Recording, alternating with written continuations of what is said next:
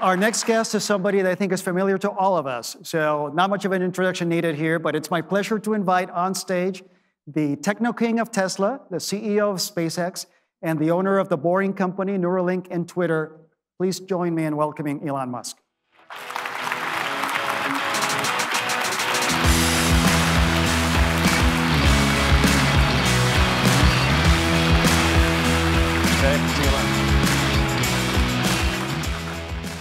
Elon, it is really a pleasure to have you here. Yeah, thanks for having me. Yeah, thanks for joining. It was funny. History kind of repeats itself. The last time you spoke with us, my predecessor, Ted Craver, was in the role that I'm in now, and he got to interview you, and so now we're kind of New Orleans, repeating history here. And I was reminiscing with you. I think the last time we saw each other, SCE had just done a large deal for storage at one of our substations. So you were kind enough to host me at SpaceX. A great conversation, but I have to admit, it was pretty cool sitting on that mezzanine cafeteria looking down at the rocket fab. So thank you for that. Well, a lot has happened at Tesla over the last few years, and you've gone from delivering 50,000, 50,000 cars in 2015, more than 1.3 million cars last year. That's a whole lot of growth. And so you look back over these last 8 years since we chatted with you last. Is faster or slower adoption than you expected? Any big surprises that you weren't expecting? Well, it's actually gone reasonably close to what I thought would happen, which is from that point, roughly a 50% year-over-year compound annual growth, which is compliments the Tesla team. It's the fastest growing large manufactured object ever. Which I think the second is like the Model T back in the day. So about 100 years ago. So the Tesla team, I'm very proud to work with them. They've executed incredibly well. And we anticipate something close to 50% growth to continue. So that is very exciting. And it means that we should expect electrification of transport, especially passenger vehicles, quite quickly. Because the normal human instinct is to extrapolate on a linear basis. But really, if you look at the curves, electric vehicles are growing exponentially. So I think that's great news for those in the room. You have a lot of customers.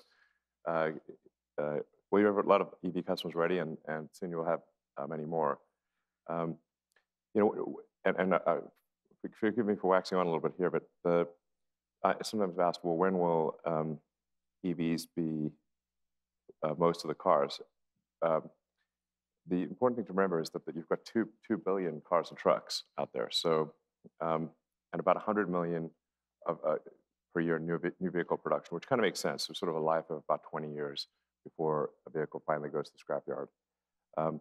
So even if 100% of electric vehicles were, our new vehicle production was electric today, it would still take 20 years to replace the fleet. So just important to bear that in mind. Percentage of new vehicle production versus total fleet. But I think we're moving quickly to the point where probably half of all new vehicles made will be electric. And I think that's likely to happen, I think, before the end of this decade.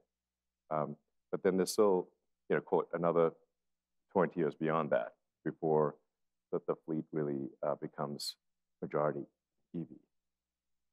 So.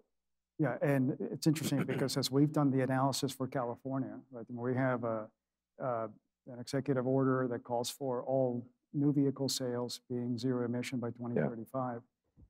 That's in line with the forecast that we've had in our own scenario analysis. That still puts us at about 3/4 of passenger vehicles being electric in 2045 when the state gets to net zero. It could be off by a little bit, but. I think the larger point is that demand for electricity is going to be extremely high. Yeah. So I hope this is good news.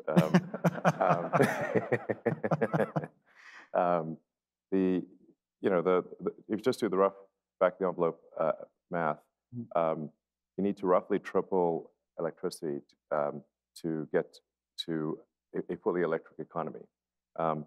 roughly a third of power is electric, and then these are very rough numbers. Roughly a third is spent in transportation of various kinds with fossil fuels or hydrocarbons, and then roughly a third is heating. So even assuming the sort of current economic usage, electricity per capita being constant, you're looking at roughly a tripling of electricity demand. So it's really going to take a tremendous effort to address this demand. This is sort of, I think, very, very good news for those producing electricity, but also entails a tremendous amount of work ahead in new production capacity and production capacity that is as sustainable as possible. Well, I mean, it requires a whole system to be ramping up. It's you are dealing with the storage side and the vehicle side and the charging side, and we'll talk a bit more about that in a bit. Yeah, we have the wires, but we need support from all across the economy. Right? Absolutely, it's really very much a joint effort. Yeah. I think it's a very positive future for the producers and distributors of electricity. Really couldn't ask for a better, a growing market that's going to grow in a better way than this. But it is a tremendous amount of hard work, as everyone here knows, to actually put that generation in place and then transport it to where it gets used, and then dealing with the peaks and then taking advantage of the valleys of power production. I mean, that's really where, like the Tesla Megapack that you're just alluding to, is actually incredibly helpful. Is in sort of peak shaving the grid, basically charging up when you have excess power production, and then releasing it when you have insufficient power production or you want to peak shave. It's I really believe that stationary battery packs are absolutely the way to go, and it is actually the fastest growing portion of the entire Tesla business. So so our vehicles are growing at 50% a year, but our stationary storage is growing at 200 to 300% a year. So it's really, it's really a big deal and really helpful. It's just obviously it's a battery at scale, and it buffers electricity. If you need electricity buffered, then that's a good product. Well, and we'll get back to the electric vehicle side in a minute, but I remember when you and I spoke a number of years ago, you already had that vision of global electrification. Yeah. And I think you've positioned your company, right, with storage piece, with solar, so this integrated view of where the market is going and how Tesla fits into it. Yeah. Yeah. Well, there's fundamentally three pillars to a sustainable energy future. One is sustainable energy generation, which is solar, wind, hydro. I'm actually, a fan of nuclear, good old fission. I think it's underrated. I agree. I mean, we could easily supply all of the world's electricity with fission, but people, I don't know, sometimes their understanding of physics is not amazing, and so they get scared of things they shouldn't be scared of. So I'm very much pro. Anyway, it's basically any electricity where you could say, okay, this is not going to meaningfully change the chemistry of the climate and oceans, the atmosphere and oceans, and so anyway, so you've got sustainable electricity generation on one side, then you've got stationary batteries as the second pillar, which is needed for any kind of intermittent electricity production, and by its nature, solar and wind are intermittent. So batteries and solar and wind go together extremely well. And then the third pillar is electric transport. So get all three of those pillars going, and we have a sustainable future as long as the sun shines and the wind blows, which is going to be a long time. Well, I think this idea of having a balance across these resources, it takes a lot of tools in the toolbox. Let me get back to electric vehicles, though, because I'd love to go a couple levels deeper here. Sure. We're talking a few minutes ago, I think that was more on passenger vehicles. But let's talk a bit about bigger ones. So, we're all excited to see the first Tesla semi-trucks on the road in California. And that means a lot in terms of the viability of trucking systems in the future. You also have the US EPA, proposed vehicle standards that could accelerate the medium and heavy duty electrification. You have California doing its thing as well as a number of other states.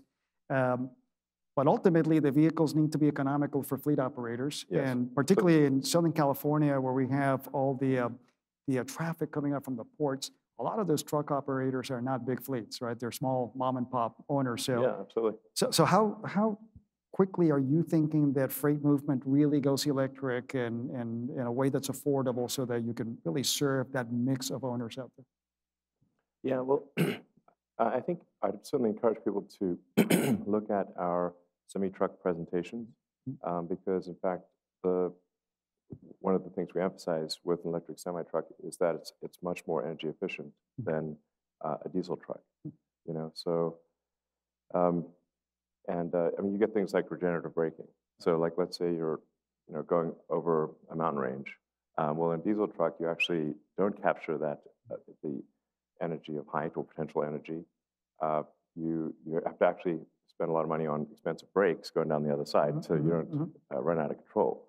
So whereas an electric semi-truck is able to recapture the energy, the gravitational potential energy, and actually, when it goes down the other side, does not overheat the brakes, and in fact puts the energy back in the pack. So things like that are incredibly helpful for the energy efficiency. And then just generally, if you look at the entire chain from electricity production to take into account the efficiency of the energy produced, the energy lost during transmission, energy lost during charging, and then see how many miles were driven. You could take the same diesel that is used to power a truck, use it and burn it as electricity, and still be at least 50 to 100% better with an electric semi-truck than if you burn that diesel directly in the truck. Frankly, that's in line. We were talking earlier in our board meeting about just the efficiency of electric. QED. It's efficiency of electric technologies, right? Yes. So it's a big part of the story here. Yeah, just fundamentally, combustion engines in a vehicle are constrained in mass and volume. So you're therefore limited in how much useful energy you can extract from a fuel when you have a very constrained mass and volume for the truck. Whereas a power plant does not have the constraints of mass and volume. It can be heavier and bigger, obviously, and you can take the waste heat and run a steam turbine. So your sort of Carnot efficiency of a power plant is dramatically greater than if it's burned in a mobile application like a vehicle. And even when taking into account transmission losses and charging losses, they still don't account for the massive difference in efficiency of even hydrocarbons being burnt at a power plant versus being used in a car. Which sets up thinking about, well, what's a transition there? But ultimately, though, we're looking at a future that's electric. So we all agree on the efficiency of the trucks. Let me state something that's plainly obvious: bigger and more trucks, bigger and more batteries, right? So let's talk about the supply chain for batteries. And I want to say thank you because a number of the folks here were able to get a tour of the Gigafactory here in Austin. Yes, and actually I apologize. I didn't properly answer your question with respect to trucks because so semi-trucks, because they do use a large battery, will be later than other vehicles because we need to have sufficient battery supply in order to have a battery that's maybe 4 or 5 times larger than it would be in a passenger car. Have that be in a semi-truck. That's the reason why we haven't gone to scale production of semi-truck yet, is because there just weren't enough batteries. Now, as the battery problem is solved, we will go to volume production with the semi-truck, and I'm pretty sure Tesla will be first on this, but we're expecting to reach volume production probably sometime end of next year is what we're aiming for. And again, it's not going to be overnight all the trucks become electric because you have to reach a certain percentage of new semi-trucks built, then replace the fleet. The fleet is at least 10 years old. in the semi-truck case. And so, but I think it probably gets to 50% of new semi-trucks built within probably 3 or 4 years, maybe 5 years. And then it's another 10, 15 years before you see most trucks be electric. So that's, I don't know, depending on your perspective, that's either really soon or far away. Or a little bit of both, right? Yeah. So that helps get a sense of the time scale here.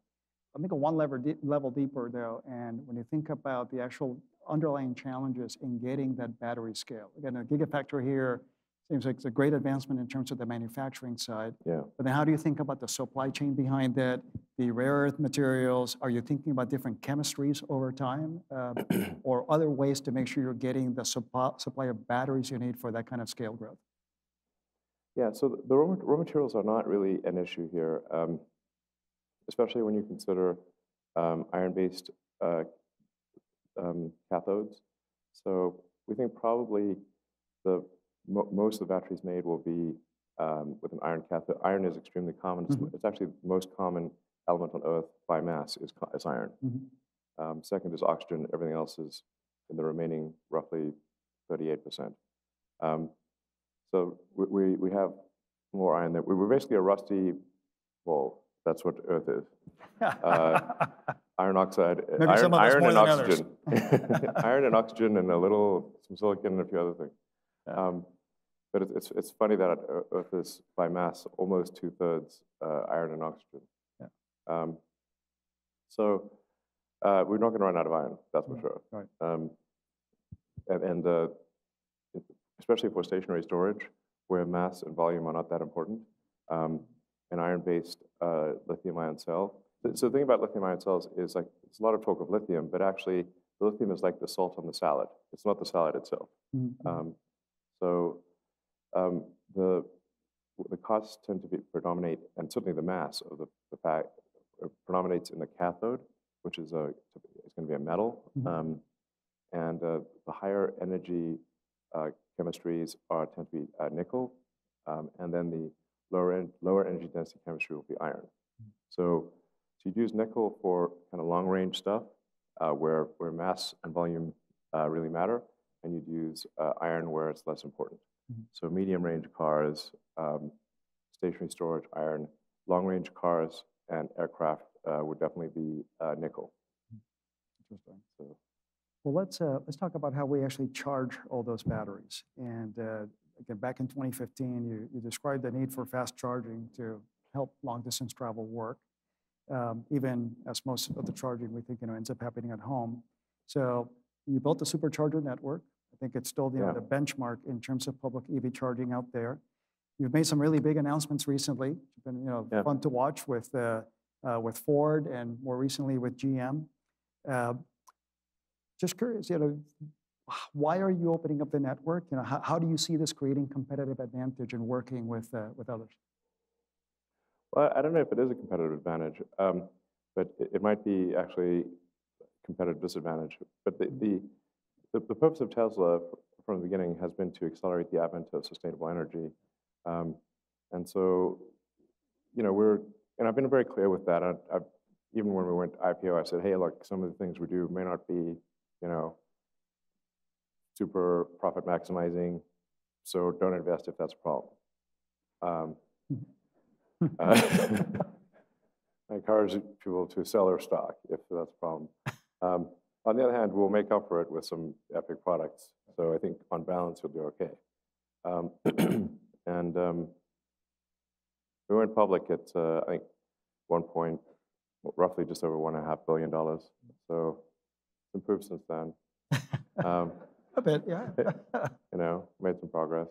But, some of the things that maybe we could have done that were not totally profit optimizing. I mean, we open sourced all of our patents, so anyone can use our patents, which is pretty unusual. Yeah.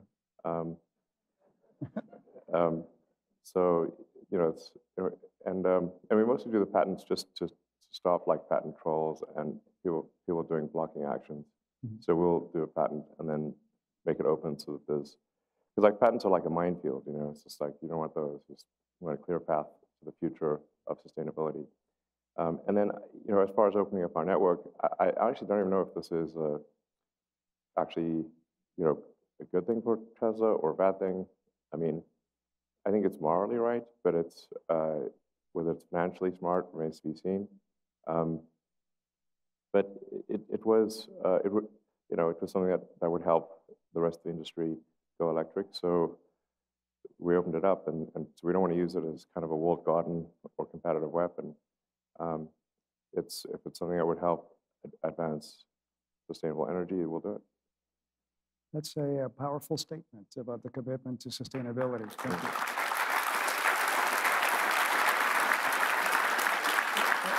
I'm curious, Elon, in taking that step, might it also influence how you think about the evolution of your own charging network? So, for example, I think some of the other charging networks might have higher, voltages for fast charging. Is that something that you think would then lead you to migrate towards that, or do you think you're in the right sweet spot? Well, it depends on which cars we're talking about here. There's a maximum rate at which you can charge a pack. Mm-hmm. So, you know, once you exceed that rate, it's not relevant to that particular vehicle. Mm-hmm. You know, our latest superchargers will do over 300 300 kilowatts, I should say. 300 megawatts, that'd be impressive. We had to go back to some more planning if it's exactly. Yeah. It's a big cable or very high voltage. We just cranked it up to 1 million volts. Look, it's the same cable. We'll start working on that. It's an electricity joke. Yeah. So, yeah, if you, I mean, that I squared R heating is real, it can really get you, but you just crank up the voltage. So, yeah, I mean, at 350 kilowatts, I mean, you really are exceeding the rate at which almost any battery can actually charge without damaging the battery. So, I think we'll be fine on that front. Our voltage for a long time has been roughly 400 volts, plus minus 30. And with the next generation, we're doubling that to be 800 volts. Mm-hmm. So, I mean, it's not as big a gain as it may seem, but it's you know, it's slightly better. Mm-hmm. So, our superchargers will be able to operate at either 400 or 800 volts, and just, you know, impedance match to whatever the vehicle is that's wants to be charged. Right. Well, again, it's a really fascinating move, and it'll be interesting to see how other OEMs, you know, approach the Ford and GM announcements. Yeah, like I said, we're, you know, really just trying to do the right thing here, and you know, it's clear with Jim Foley and Mary Barra that, you know, we will support GM and Ford cars on equal footing. No, you know, special status for Tesla vehicles and that kind of thing. It's got to be fair. So, yeah, that's our commitment. We'll stick to it. Sounds like it's in line with making your patents open source, right? Yeah. Yeah. Well, all of those chargers are going to drive the need for a lot of infrastructure on our side of the grid. Yes, actually, I can't emphasize enough. We need more electricity. However much electricity you think you need is more than that is needed. I assure you. If you're thinking, should I build this incremental production capacity of electricity? Yes. Definitely. So you have a room as fast as possible. Amen. So you have a room full of folks here. Some of folks are, you know, members of EEI, regulated utility folks. There's suppliers here, vendors. It's a whole community that's needed here to make this happen. We also need the support of government, right? And so it's been exciting to see the IRA funding. We're talking about this earlier today. IRA, IIJA, transformational for the U.S. Yeah. But we still need more help, right, in getting permitting and siting reform, for example, to get the steel in the ground. I feel the same way. Yeah. Like it's man. I mean, we're like practically making construction illegal in this country, and especially in California. I mean, you know, no offense. Like I lived there for a long time, and I still spend a lot of time in California, FYI, and I'm still pro California. Not easy sometimes. Remember, I am a Californian. Be nice. No, I mean, it's, even then you know what I'm talking about, though. It's being recorded. I mean, try getting a permit to redo your kitchen in LA. I mean, it's a friggin' ordeal. But honestly, but you know what? But Elon, it is really something we're all dealing with across all states. It's federal permitting. It's state level. I know. It's like we're just like, Gulliver's Travels, and each one of those regulations by themselves maybe not so bad, but it's like you've got 10,000 little strings, holding the giant of America down, frankly, from a regulatory standpoint. So that's one part that we need to solve, and I appreciate Tesla's engagement in policy space, which you've done. Yeah.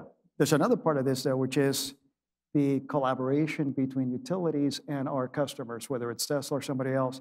I was out in Barstow, California recently, SCE territory, and I was seeing the upgrades that our team was making to accommodate the large supercharger station. Because, Barstow, for those of you who don't know, smack between the drive between LA and Las Vegas, right? So popular spot for charging. Yeah, I've charged there. So I think this one was going to open, right the following weekend or something. So some of these superchargers are like major power draw, serious. Right. Yeah. And so, they are, and that means we need good collaboration. One of the things that EEI has done is reach out to the customer community, whether it's charging companies, whether it's large fleet operators, to get that collaboration. But I'm curious from your perspective, what more do we need to be doing to collaborate better with you and with the OEMs and, with, frankly, your charging competitors? Because we need everybody to get this ecosystem going. Well, I guess anything we can do to make things go faster would be great. It's obviously it's not all in your hands. There's a lot of permitting and whatnot that has to happen. But I really can't emphasize enough. We're at I think a very exciting juncture for electricity providers, which is that the demand for electricity is going exponential, and will, like I said, roughly triple from where it is today to get to a fully sustainable economy. So I think I would just be cautious about extrapolating from the past, because the future is not like the past. The future is a massive increase in electricity demand, and it's going to take everything we've got to just keep up with it. So I think speed, just figuring out okay, how do we move faster? How do we have faster deployment of electricity? And that's everything matters, from generation to transmission to the local substation. And I understand there's quite a long lead time on step-down transformers. So, man, I hope Tesla doesn't have to make those too. Look forward to it. We need more of them. Yeah. Well, I mean, my challenge to the Megapack team is okay, guys, look, let's try to get it to where you just take the big cables, the power cables, and you just plug them in. No substation. That'd be sweet. You just take the big metal wire and clamp it down here, and you're done. We might have our engineers talk a little bit about that. I mean, it's totally doable. If you don't go too crazy on the voltage, it's totally doable. You do start having these can't have the wires too close together because of arcing limits and stuff. But generally, if they look at Megapack deployments, one of the limiting factors is the substation equipment to do voltage step up. And so we're just looking at okay, how can we what are all the things that slow us down to getting to a sustainable energy economy, and then we just tackle whatever appears to be the biggest issue.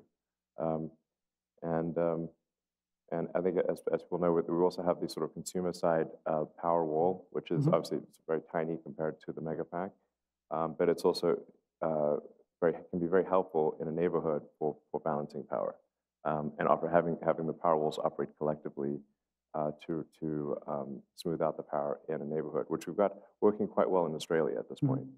And I believe we've got some test efforts in California as well. No, in fact, we do with SCE, virtual power plant efforts. I think PG&E has some as well. It's a good transition to where I wanted to go next, which is when you think about that interaction with the customer, clearly we are interacting with the customer, you are as well. It can be through virtual power plants. I'll throw in bidirectional charging into the equation too, right? So you put all these things together, technology is enabling some different relationships with the customer. What's your vision for how that evolves over the next few years? Well, like I said, I can't emphasize enough that we're just going to hit constraints on electricity production and transmission en masse across the board. So that's why I'm like, I know obviously it takes time to plan for and permit and build a new power generation plant, but that's why I'm encouraging everyone to start now. I'm not sure what your plans are for future electricity demand, but it's going to be, I'm pretty sure it's going to be much higher than what you currently think. Electricity demand is going to be, well, I mean, it necessarily must be 3 times what it is today in order for us to have a sustainable energy future. So that means power plants, transmission. I mean, there's obviously some I think to some degree we can improve the power throughput of some of the lines by jacking up the voltage. May require separating cables a bit more, but and also you need the step up, step down transformers. Different cables too. So we have an area here called the Hub with a number of companies that have different technologies. We had Bill Gates join us yesterday, and with a number of the companies that Breakthrough Energy Ventures is supporting. One of those was a company that's making a cable that can carry a lot more capacity, right? So I agree that all those technologies will be important. By the way, as we do the analysis for California-wide, we do see a future where California gets to net zero in 2045. And it's not quite fully electrified. It's mostly electrified, right? But there's other tools in the toolbox. And that's at least a 60% increase in load, whereas load has been flat for decades now. So it's coming. We agree. Okay, so I think that's basically it will be much more load than that. It may be. Yeah. By like a lot.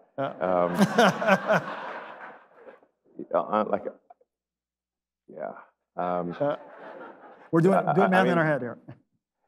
It's just everything's going to be electric, and I think the average power usage per person is going to increase a fair bit. I mean, an interesting thing to consider is total power used by humans on average over time. And you say you go from not that long ago when the best we could do was kind of make a campfire. So you say, and I'm talking like electricity and thermal energy per human was extremely tiny if you even go back 200 years. We literally had to, burn wood or coal locally to gain heat. There was no electricity. And even if you take all of all the steam engines and everything and divide that by total number of humans, power usage per human, thermal, electrical, or otherwise, was minuscule 200 years ago, and even less 300 years ago. Now it is incredibly high, and it is rising. And this is, and you're going to see, I think, a lot of electricity usage by the sort of neural net data centers as well. Those are heavy power draws. In fact, I think one of the scaling constraints for AI is going to be power availability. That they are quite power hungry. So you've got basically average energy usage per person increasing dramatically, and a transition from burning hydrocarbons to things that are more sustainable. Anyway, the point is it's going to be 3x current, and I think that 3x number is probably happens around 2045-ish. So this is the thing about exponential growth is it really is counterintuitive, and will, actually exponentials tend to be kind of sort of underestimated. Just There's a long tradition of that. It's cell phones, other technologies that humans have not been able to see escalating. This brings up a different question area around some of the other places where electrification is going to play a role. So we spent a long time talking about cars, but building electrification may be another important tool to help reduce emissions over time. Again, California, different from other states, but we think that we're going to see something like 30% of all buildings needing heat pumps to get to the 2030 targets that the state has, 90% by 2045. How much focus are you putting on the building side of electrification right now, and is that a place where you think Tesla might go? Well, I mean, we have the Powerwall, but that's somewhat more of a supports it. Yeah, that's like for homes, homes and small businesses. It's Powerwall.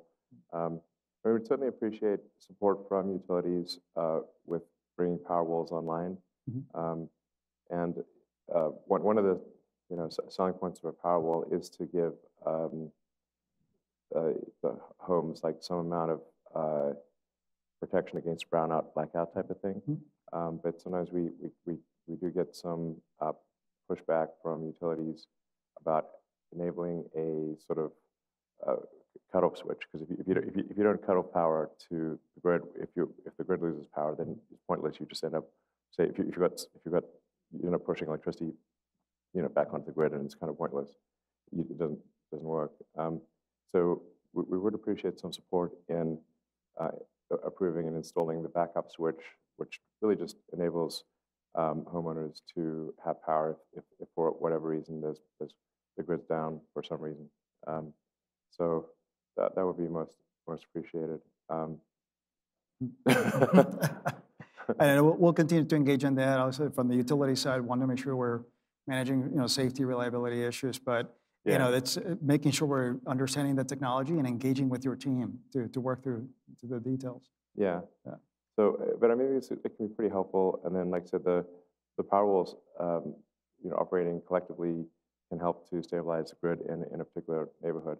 I do think like local power generation, basically rooftop solar, and with an accompanying battery pack is a helpful part of solving the energy problem, because there's a lot of neighborhoods where it's hard to get incremental power to that neighborhood. Like, because you need like more substations, you need more, overhead wires, and then, in a lot of places that can be extremely difficult to achieve, because just from opposition from people not wanting additional electricity wires overhead and not wanting to expand substations. So it's sort of a solution to this is where local solar and local storage helps alleviate some very thorny situations where you just can't. It's extremely difficult to get more power to that neighborhood. So a little bit of local power generation is pretty helpful. In fact, when we do our analysis for California, we see the state needing to add something like 80 gigawatts of bulk power renewables and 30 gigawatts of bulk power storage. But we're also counting on 30 gigawatts of distributed renewables and 10 gigs of distributed storage. So okay, great. We see we need all the tools in the toolbox for what's coming ahead. Exactly. Yeah. Well, one other touch point you've had with our sector has been the work that you're doing here in Texas, where, as I understand it, you announced an energy retail business with a subscription program, right? That allows Powerwall customers to, I think it's a $30 monthly flat fee. I mean, we're trying different experiments. Yeah. So we don't know what actually makes sense, but we're trying different experiments to see what might work. So yeah, for sure, trying to figure out like, can Powerwalls all working together help stabilize the grid, which they can. We've actually done that many times now. And then of course our mega pack, which is great at the sort of utility or heavy industry level. So yeah, it seems we're just trying to, like I said, help foster a sustainable energy future, and it's going to take many many different technology solutions in different arenas to solve this kind of tripling of electricity demand and provision problem. Well, let me shift topics a little bit. And you mentioned AI earlier in the context of being one of those drivers of electricity load increases.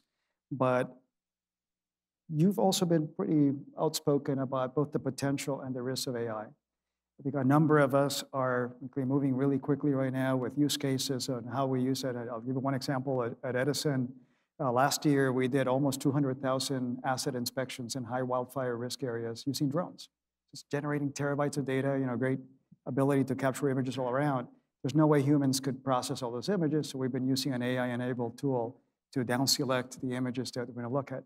We're looking at other use cases right now, but we recognize there's risk too. So I'd love your thoughts about, broadly across industry, and then if you think about our sector, how should we be thinking about AI from your perspective and both the opportunities and the risks there? Well, I mean, I've had many sleepless nights thinking about AI. Mm-hmm. So I am worried about AI on the downside. Mm-hmm. AI is it's sort of a technology like nuclear. It's extremely powerful, but it could get out of hand. So I have been struggling with this question for a long time of what to do to mitigate AI existential risk. And I've been a big proponent actually of regulation, or at least having some oversight by the government, acting as kind of a referee to make sure that AI companies don't go do super dangerous things, and nobody's even watching them, or there's no sort of agent of the public, which is really, regulation when it's done right is they're trying to oversee the good of the public, and make sure that companies don't kind of cut corners or break rules or do things that would endanger the public. Mm-hmm. And this is the origin of the FAA and NHTSA and various regulatory organizations that exist. And now those regulatory agencies only came into being after a lot of people died. A lot of things went wrong. Mm-hmm. So with AI, I don't think we can afford the luxury of waiting until it goes wrong.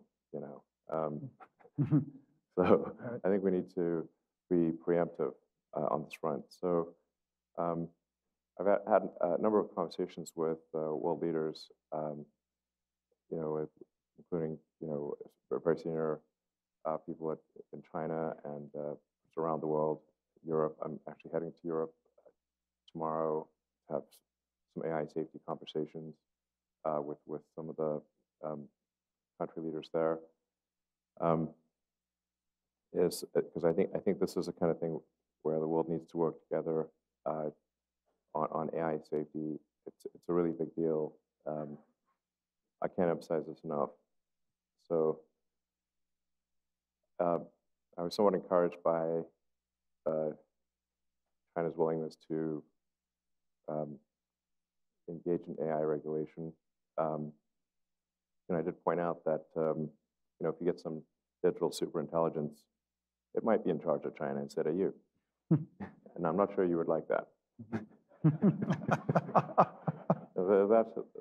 That argument seemed to resonate. Well, since you're bringing up China, and you're very active there, also active with government leaders.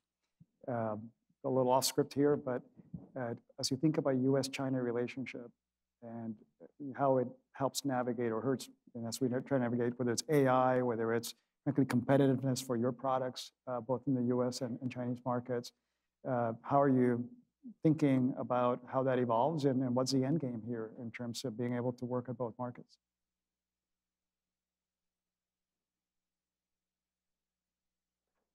I don't know what the end game is, but I can say the mid game is going to be spicy.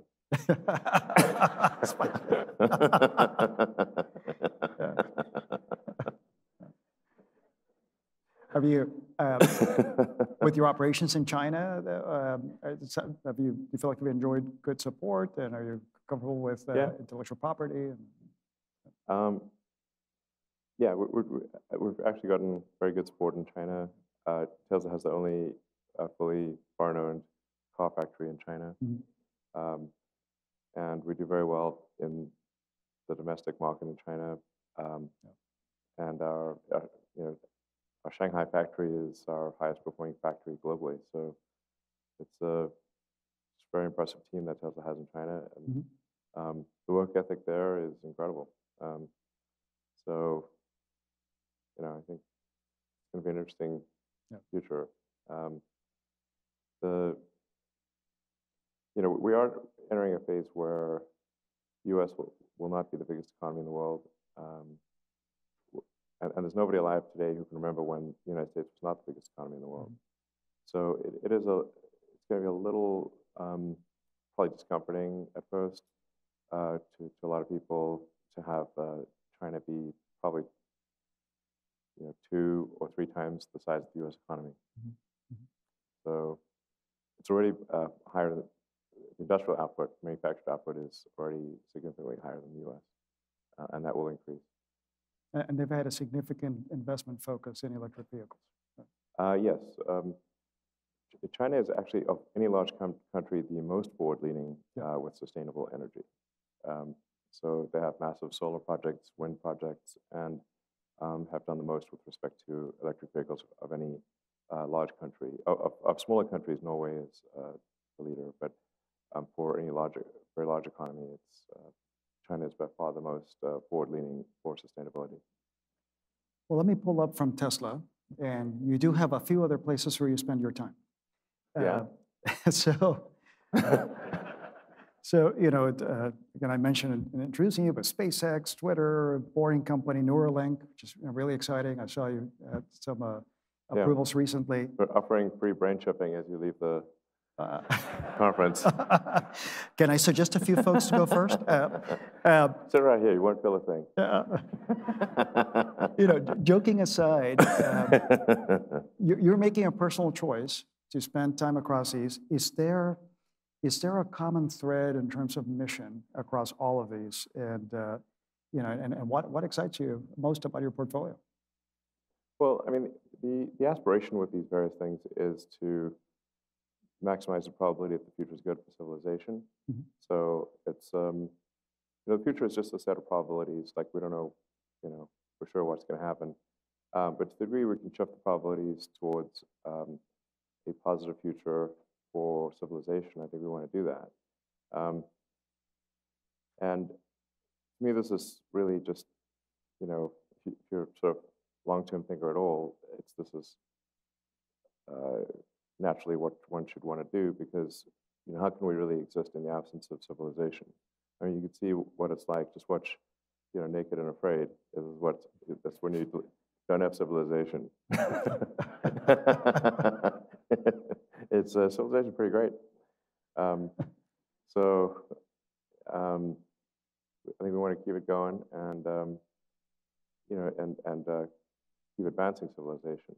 So I think we should try to expand the scope and scale of consciousness such that we are better able to understand the universe and our place in it. So I would call, my philosophy a philosophy of curiosity.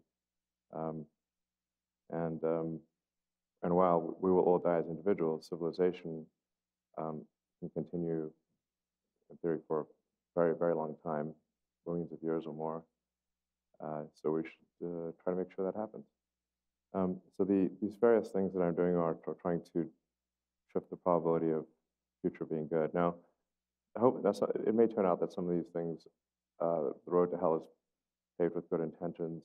So hopefully, those good intentions do not translate to something bad. But I think the road to hell is mostly paved by bad intentions.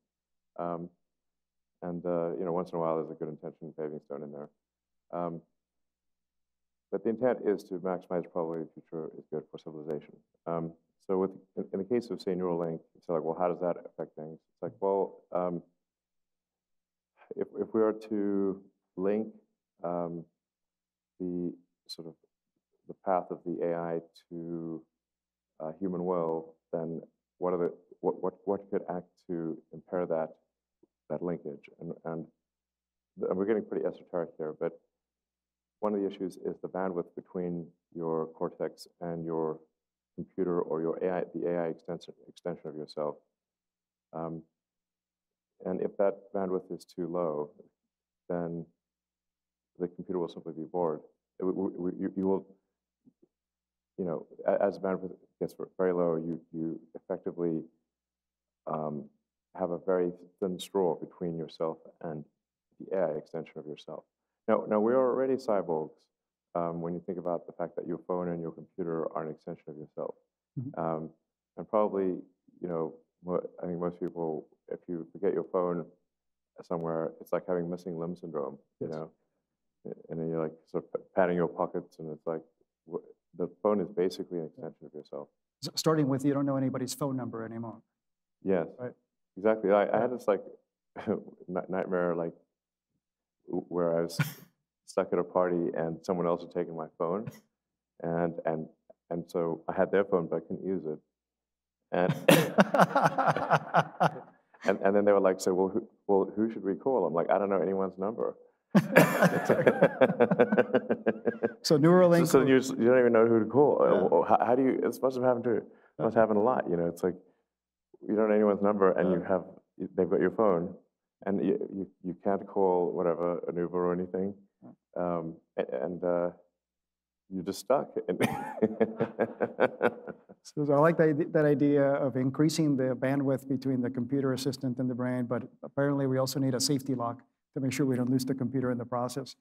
Elon, this has been terrific, and I hope that it's not another 8 years before we see you here.